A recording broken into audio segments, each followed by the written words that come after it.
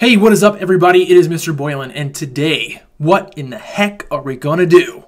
If you take a look at your content objective, we are going to perform stoichiometric calculations, this time involving percent yield. As always, breaking it down a little bit for you, we're first gonna distinguish between two things, theoretical yield and actual yield.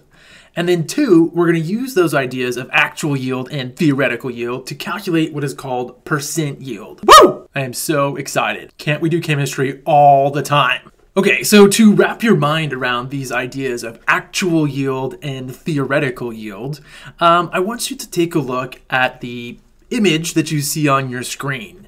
Theoretically, if I wanted to make some Cookie Monster cupcakes, they may look like this. However, when I actually make these cupcakes, they look more like this. Nailed it for the win, like a boss. Or let's say I want to make a hedgehog cake. I mean, who wouldn't want to make a hedgehog cake? It sounds amazing. Pointy, but still amazing. Theoretically, it would turn out like this. Actually though, we would get something more like this. Boom, nailed it. So as you think about these terms of theoretical yield and actual yield, keep in mind these beautiful images. Basically, it's about what should you expect to get versus what do you actually get. All right, so the big terms that you need to know for today's video is first our theoretical yield. And this is just the maximum amount of product that can be produced from a given amount of reactant. So in theory, if everything goes perfectly, how much should we expect to get?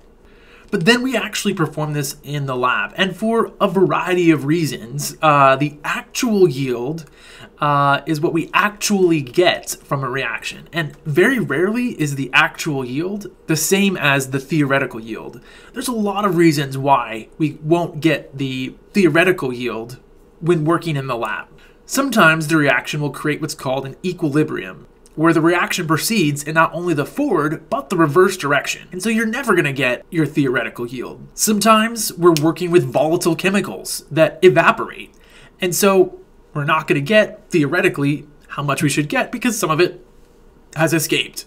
Or maybe we're working with something where we're transferring volumes or transferring masses, and it's really difficult to transfer everything without leaving some of it behind.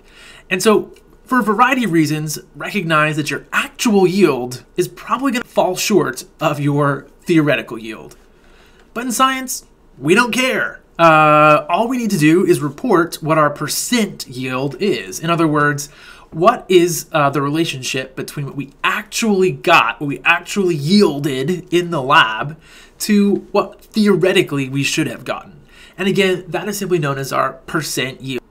What did you actually get in the lab versus theoretically? And as we'll learn, actual yield is going to come from experimentally, what do you get? Theoretical yield is going to be your pen to paper calculations, your stoichiometry calculations. In theory, what should you get?